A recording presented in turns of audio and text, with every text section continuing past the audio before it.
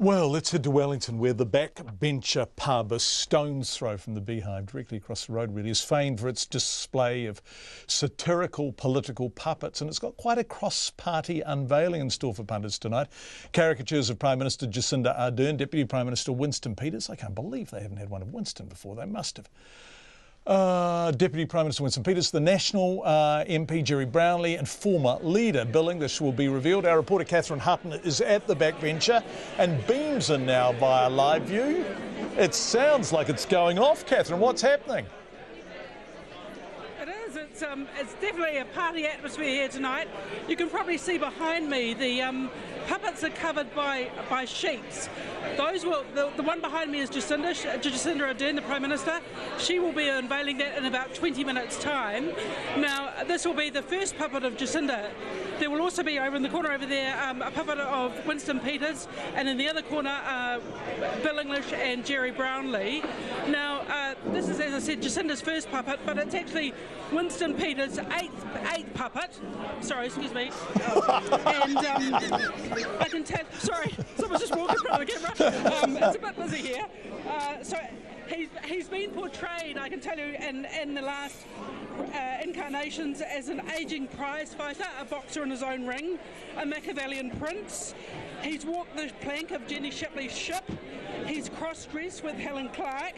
He's appeared immaculately dressed in his suits, and he's been the captain of his own ship. So it will be very interesting to see tonight what his latest scenario will put him as. Yeah. What about Jacinda Ardern? What do we know about her puppet? Well, we don't actually know terribly much. It was commissioned the day after she was made leader of the Labour Party, so actually before she was elected Prime Minister. So we're not quite sure how she's going to be portrayed. I spoke to the head of the Backbencher pub. He reckons that the puppet of Jacinda is the best one he's seen so far, and he said he was simply blown away by it at 5:30 this morning.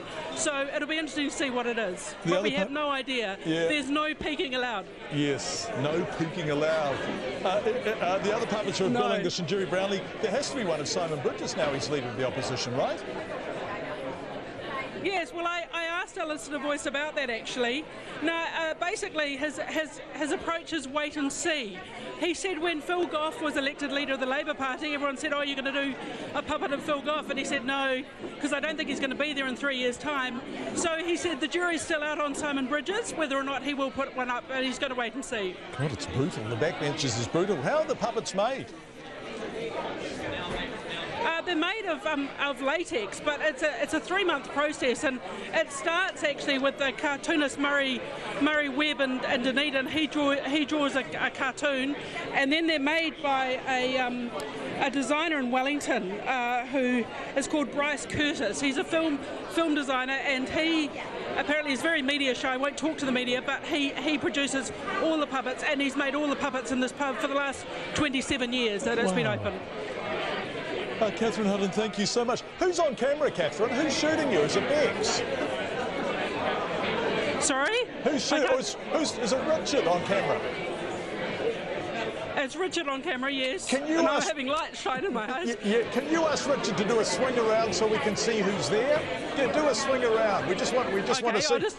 Can you do a swing around just to show the crowd in the pub, please? We just want to see. Yeah, he's just going to do that right now. Yeah, excellent. Thank you. Thanks, Catherine. Lovely to talk to you. Richard is just taking his camera off the sticks, and there. Oh, here we go.